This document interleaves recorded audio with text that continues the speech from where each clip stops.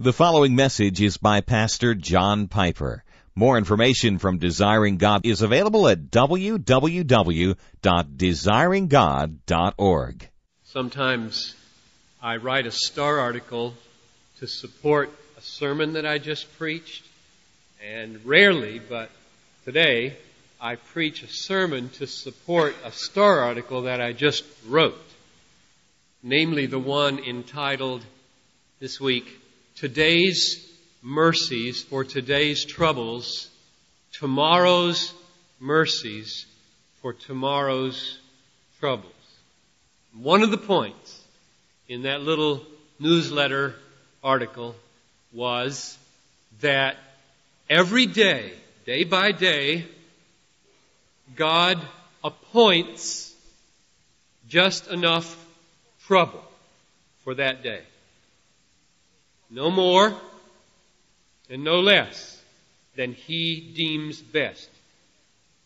He whose heart is kind, not angry, kind, beyond all measure, gives unto each day what He deems best lovingly.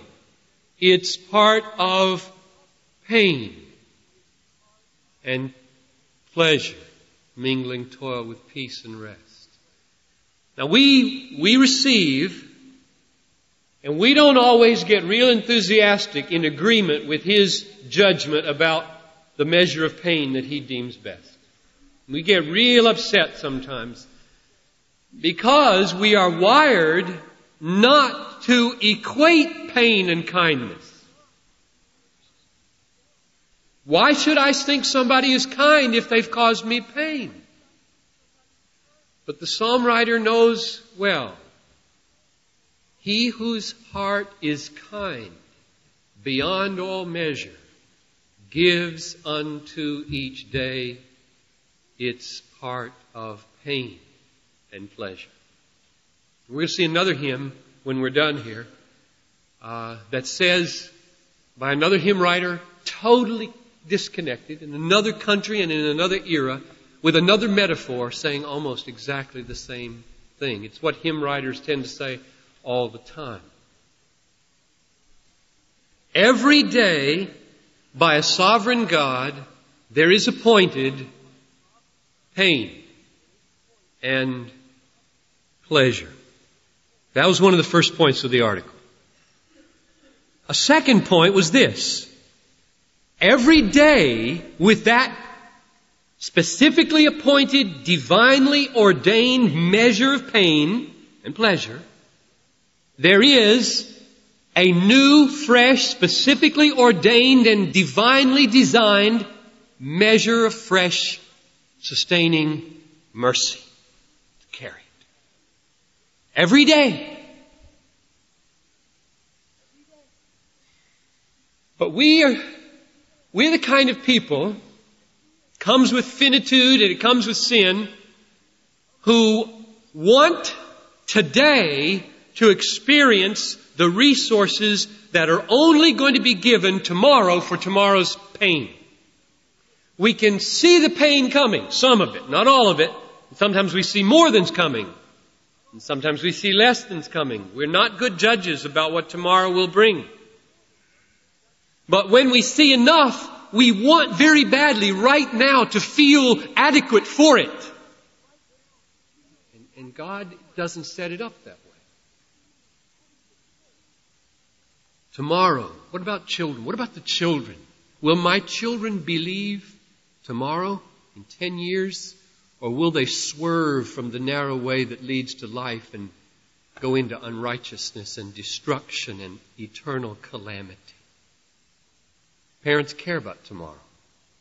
What about our health? Will I go blind before I die? Will I go deaf? Will I get Alzheimer's and start to lose my memory and not be able to function? Will I outlive Noel and all my sons and all my friends who are my age and spend the last 10 years of my life slumped over in a wheelchair in a rural nursing home in Easley, South Carolina, drooling until I just die? What about marriage? Will we ever trust each other again? Will we be happy? Will 30, 40, 50 years be frustration? Hitting your head against a wall because you can't ever seem to work it out? Will we be there for the children? Will we be there for each other? What about Bethlehem? What will tomorrow bring? What will Wednesday bring this week? What will Sunday bring? What will a decade bring? Will there be 2000 by 2000? Will there be white hot worship for a decade of the glory of our great God of grace? Will there be the resting of our people under the loving care of 17 district elders? Will there be soul winning and family uniting and body healing and city transforming labors of ministry by 1,200 or 2,000 or 3,000 lay people? What will tomorrow bring? We care about tomorrow. What will it be like? And will we be wise for it? Will we be loving for it? Will we be adequate for it? Will we have the resources for it, the strength for it? What about tomorrow? And the point of the article was the strength to live it, to live tomorrow, will be given tomorrow, not today. Today, what we are asked to do is live in and on the mercy given for today's burdens. And that is all.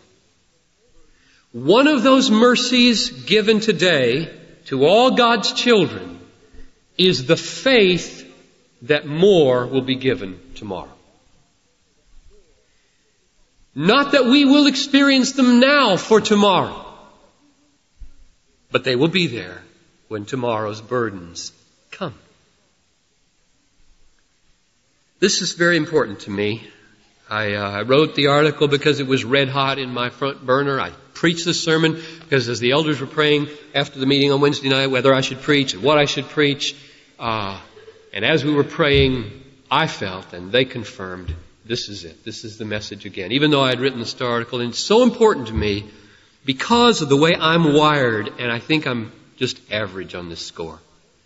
I am wired to want very badly to feel the resources today for what I know what's coming tomorrow. I want to feel the resources today when I contemplate the pressures and problems of tomorrow. And that's not good because God doesn't do it that way. He hasn't set it up that way. That we feel the emotional, spiritual, physical resources for what we imagine is going to happen tomorrow. To want that is a very, very dangerous thing. It will result in one of two things, I think. One, if you try to live your life that way, desperately needing to feel adequate today for tomorrow's challenges, you will go down. You'll be crushed. Eventually you'll cave in. And tomorrow's burdens will become so heavy that under the mercies that are perfectly designed for today's burdens and are not designed for tomorrow's, you're going down. That's one possibility. The other possibility is, this is real common in American culture because we have loads of books written on how to do it. You can find a worldly way to stoke your ego so that you actually do get enough ego strength to feel sufficient for tomorrow's pain and tomorrow's burden, and become a kind of macho person who's really in charge of the business and the church or whatever else, so that you know you can pull it off. And generally people like that can. until it really comes. She dies, or a strange lump, or the job is suddenly not there anymore, But you can go that route. You can choose to go that route. You can read those number 1 books, on how to stoke your engine and be in charge and make it happen. That's the way to handle this tremendous need that we all feel to be adequate today for tomorrow's pain and challenges. Now, those are not God's solutions. Those aren't God's way. God's alternative way for you to handle that rising sense of, I gotta feel tonight that when I go to bed and it's on empty, I could do something before I go to sleep to get it up about a quarter of a tank. So at least I know when I get up in the morning, there'll be a quarter of a tank there. That's not the way God designed you to go to bed. He designed you, by and large, to go to bed on empty. What's the text? There are 2 texts in this message, 2 verses. You don't need to look them up. Most of you know these by heart, because they're both in songs. The first one is this last verse of Jesus' wonderful words about not being anxious in Matthew 6, verse 34, where it says, "Do not be anxious for tomorrow, for tomorrow will care for itself." And then this great sentence, "Each day has enough trouble of its own." Or like the old King James says, "Sufficient unto the day is the evil, the calamity thereof." Not today, that one will be sufficient. Now let me just tell you what I think that doesn't mean before I tell you what I think it does mean. I don't think it means that you shouldn't make appropriate preparations and plans for something you got to take care of tomorrow. Farmers know when the silos are low. You got to plow and you got to plant in May so that you have corn in October. It's not sin to do that. In fact, I think I would say just about everything worth doing requires some forethought and planning. Jesus said, "Which of you, desiring to build a tower, does not first sit down and count the cost?" Think about the future. "Whether he has enough to complete it." So Matthew 6:34. Don't be anxious about tomorrow. Tomorrow will be anxious of itself. Sufficient unto that day is the evil thereof. Don't bring it into today. That doesn't mean don't think about that day at all. Well, what does it mean? What does this word enough or sufficient mean? Sufficient unto the day is the evil thereof. Or each day has enough trouble of its own. Enough. What's enough? Who decides what's enough? Well, that great old Swedish Christian made a decision about how he or she decided what was enough. Lovingly, its part of pain and pleasure is given by He who deems best, namely our Father, who is kind beyond all measure. God decides what's enough. God looks at a day, and in His sovereign, overarching providence, He designs a day for every one of His children. And He watches and He designs the troubles mounting. And some days, as it mounts like this, He says, enough. And other days, it mounts like this, and He says, enough. But He always says enough. He says enough. And He says it, and it happens. It's just enough. This morning I was reading in the Greek Testament just to make sure that one of my favorite sentences on this score was exactly what I saw it to be in the English. Namely, He will not permit you to be tested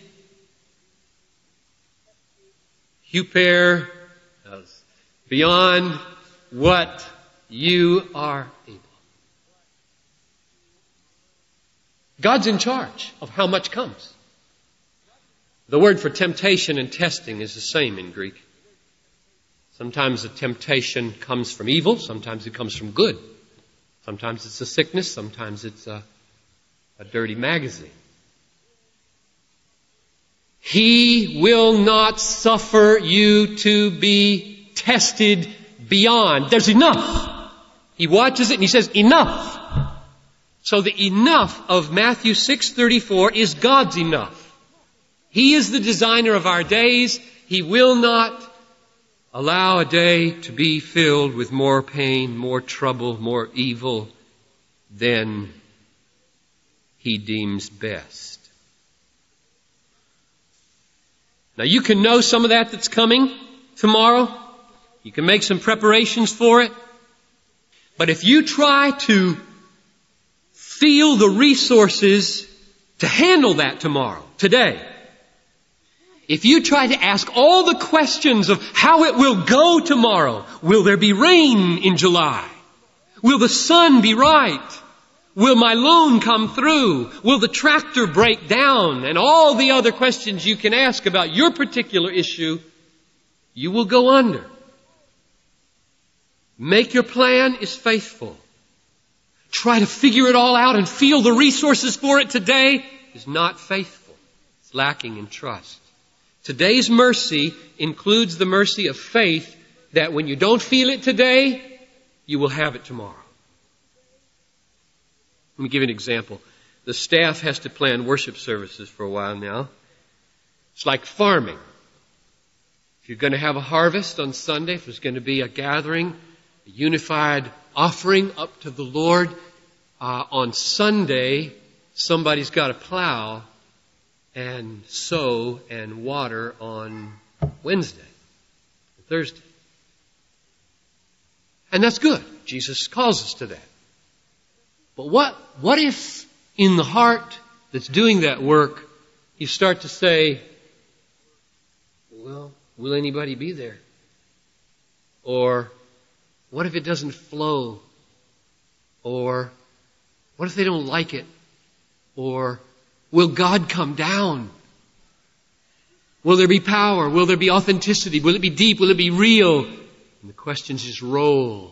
And you have crossed, I have crossed from faithful preparation into faithless anxiety. That's not Wednesday's burden. It's not Wednesday's burden.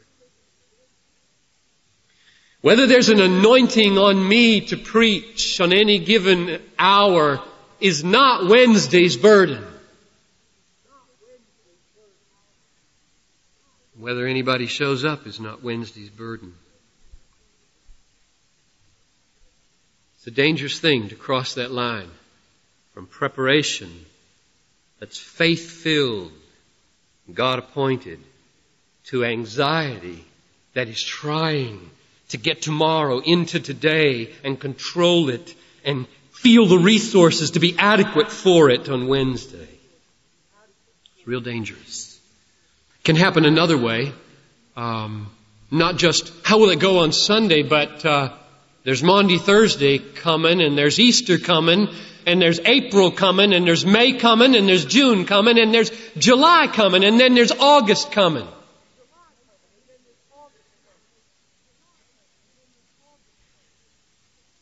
And if I have not learned the sweet lesson that I'm dwelling on these days, that worship for July 10 and strength to plan it will be given on July 5th and not before. No matter how much energy I expend trying to imagine where the energy is going to come from, it is not today's trouble.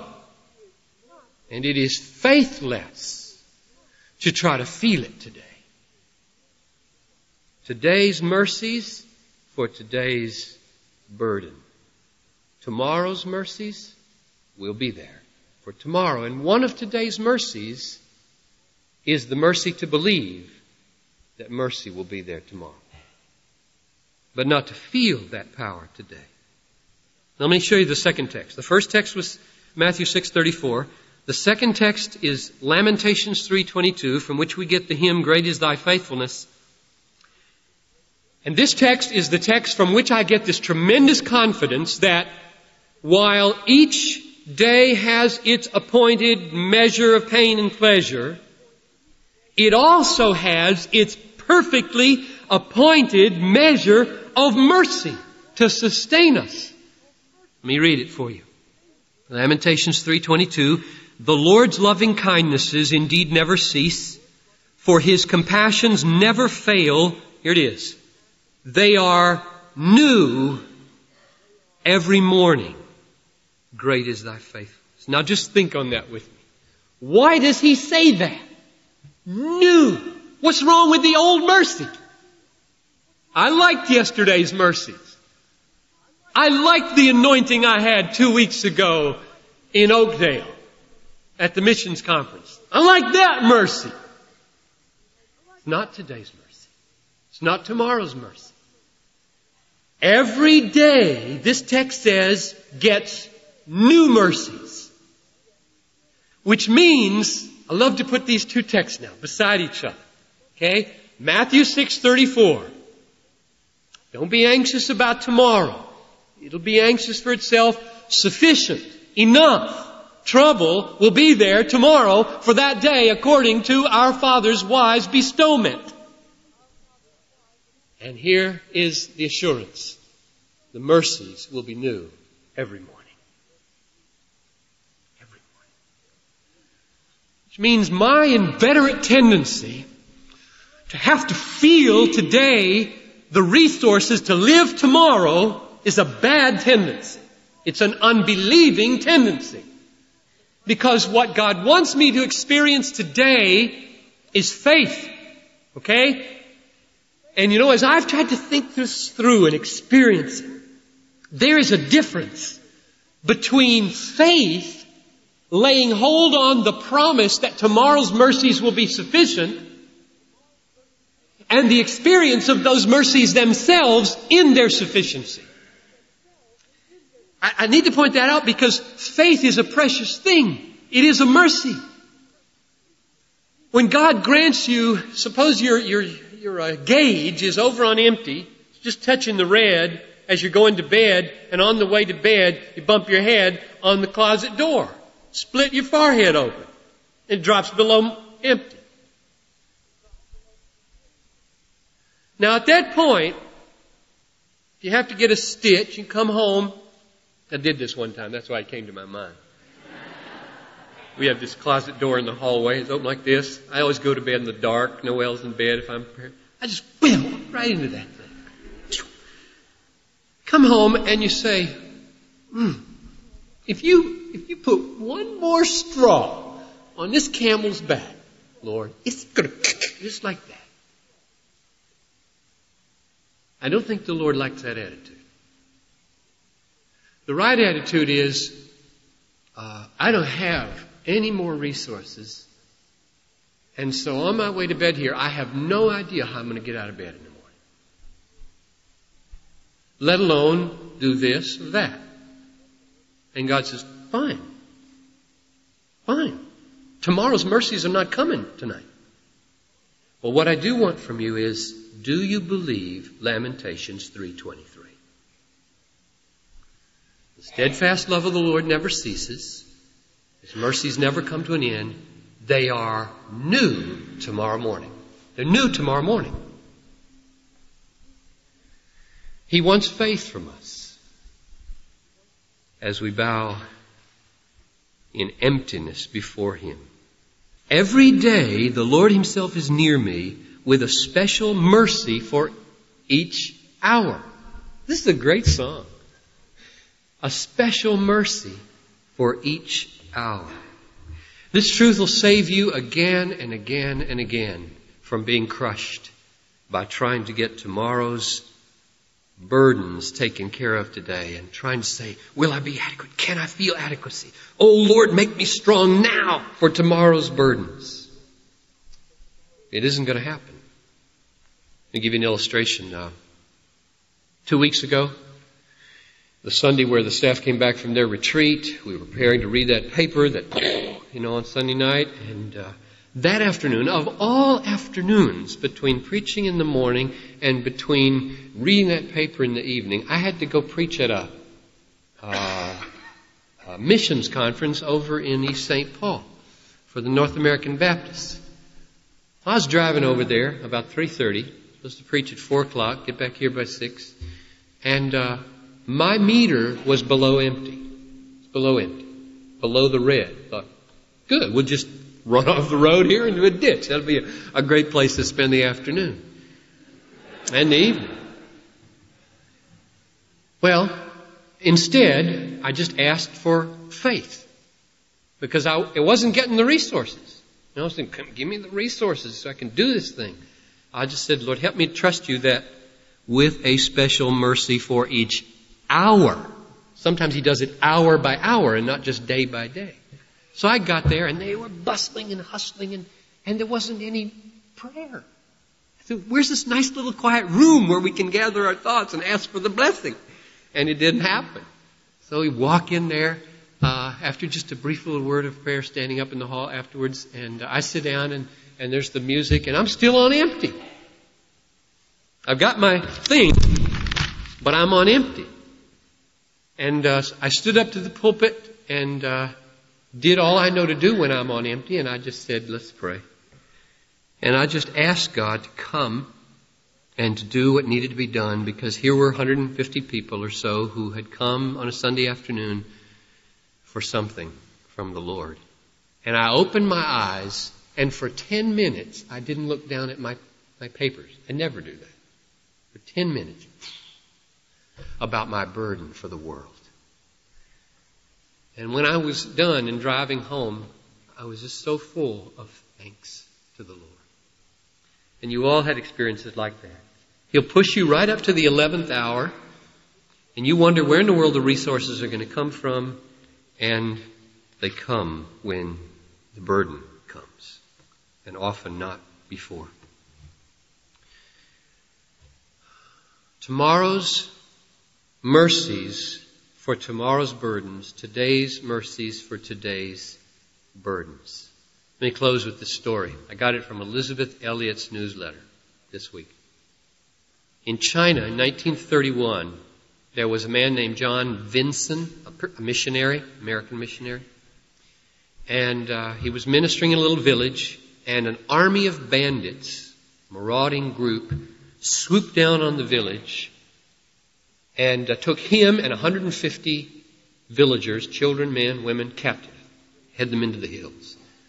The soldiers in the army got word of it, and they started pursuing, trying to rescue them. That night, knowing they had a choice prisoner in John Vinson, they said, we'll let you go if you will take a letter to the commanding officer of the Chinese forces and tell them to back off and leave us alone. So he had his freedom in his pocket for a letter, his life. And he asked them, will you let the 150 Chinese go with me? And they said, certainly not. And he said, well, then I'm not going to leave. And that night, the bandits tried to escape, and there was a lot of gunfire, and a lot of people were killed, bandits and people. And John Vinson had just had a surgery, and he couldn't run, couldn't break away. And a little Chinese girl reported later that she had seen one of the bandits put a gun to his head and say, I'm going to shoot you. Aren't you afraid? Now, let me just stop the story right there for a minute. If you're like me, when you hear a story like this, you really start to get into it, and you put yourself in the position of a John Vinson, and you try to feel whether you would have the resources to do that. To say, no, I'm not leaving. And then to have the gun pointed at your head and wonder, what would I say? And you know what we generally experience when we ask that question? Guilt. Real simple reason. That's not today's burden for you. Dying, for most of you, is not today's burden. And therefore, you don't have a mercy to die today.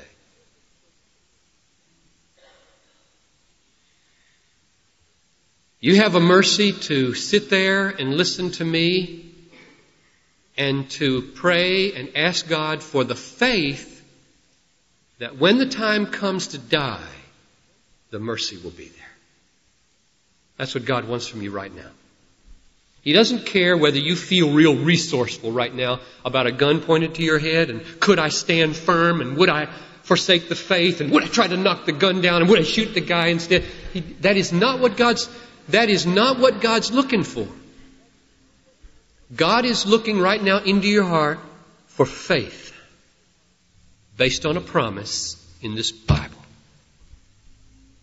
The mercies will be new every morning. The day will have its perfectly appointed number of troubles. One of them might be death. You might be given a brief time to contemplate your dying, and if you are, the mercy will be there to die. What John Vincent said in response to that question was, "No, I'm not afraid, because I will go straight to God." And he did. And there was a poem that was written, and I didn't bring it along, but I'll read it to you sometime in response to that about fear, which was very great. Let me just plead with you as we close now to not give in to my and your tendency to need to feel the resources emotionally, spiritually, physically today for what you know may come tomorrow. Let tomorrow's troubles be for tomorrow. Believe on the basis of God's Word that when they come, the Spirit will come and the mercy will come and the strength will come and the resources will come and you'll get through. So I'm looking out. I'm seeing ones of you out there that I know have big, heavy things in front of you. Surgeries, marital problems, job searches. And I want you to enjoy this truth. To learn the secret of not feeling adequate for this summer's problem. And that's okay. But to then just rest in the promise that you'll be adequate by His strength when it comes. Let's bow for prayer. We're going to sing now for about 8 minutes. Try to just put the thought of any time out of your mind. These things that we've been talking about are so glorious. They are so rich. And these songs that we're about to sing simply give you a chance to lift your heart up to the Lord, to declare to Him and to the angel hosts and to the demonic principalities and powers and to each other that you believe these things, and a chance to appropriate them in expression to Him how valuable they are. So let's sing together from our worship folder. Lord, if the hymn writers can see it and can write about it so movingly, He whose heart is kind beyond all measure gives unto each day what He deems best, lovingly its part of pain and pleasure. Every joy and trial comes down from above, traced upon our dial, our sundial for each day, by the Son of Love. If the hymn writers can see it and say it, and we can sing it, then, Lord, we can live it. And so I pray that to every saint in this room, You would grant the power to live it. Trusting You. That's all for us to do. Tomorrow's troubles will be sustained by tomorrow's mercies. And Lord, if there are any in this room right now who haven't even gotten to first base in putting their faith in Jesus Christ, the King of glory, I just pray that they'd come and pray with the prayer team and put that behind them and walk with the King. And all the people said, Amen. Thank you for listening to this message by John Piper, pastor for preaching at Bethlehem Baptist Church in Minneapolis, Minnesota. Feel free to make copies of this message to give to others, but please do not charge for those copies or alter the content in any way without permission. We invite you to visit Desiring God online at www.desiringgod.org. There you'll find hundreds of sermons, articles, radio broadcasts, and much more, all available to you at no charge. Our online store carries all of Pastor John's books, audio, and video resources. You can also stay up to date on what's new at Desiring God. Again, our website is www.desiringgod.org. Or call us toll-free at 1-888-346-4700. Our mailing address is Desiring God, 2601 East Franklin Avenue, Minneapolis, Minnesota, 55406. Desiring God exists to help you make God your treasure, because God is most glorified in us when we are most satisfied in Him.